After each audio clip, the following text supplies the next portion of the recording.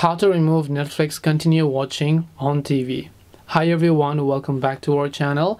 In today's video I'll guide you on how you can remove Netflix continue watching on TV, so make sure to watch the video till the end. In order to remove Netflix continue watching on TV, it's actually quite simple to do so. All you have to do is, first of all, make sure to go ahead and launch the Netflix app. And then let's just say that you are trying to basically log into one of your accounts over here, so let me also go ahead and then do that, right? And once I log into my profile over here, after entering my PIN, you will be able to see a list of all those details and accounts over here. So let me wait until this is actually complete as well. And over here you should be able to find a list, right? And if you keep scrolling down over here, you should be able to find the continue watching.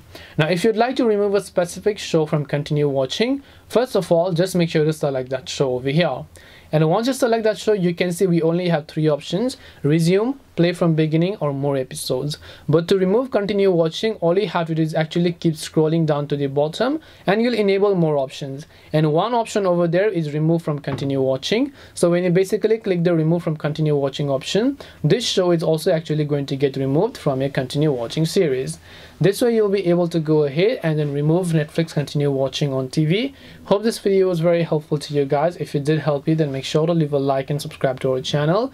If you have got any more questions, then feel free to leave them down below. Thank you very much for watching till the end of this tutorial, and see you soon in our next video.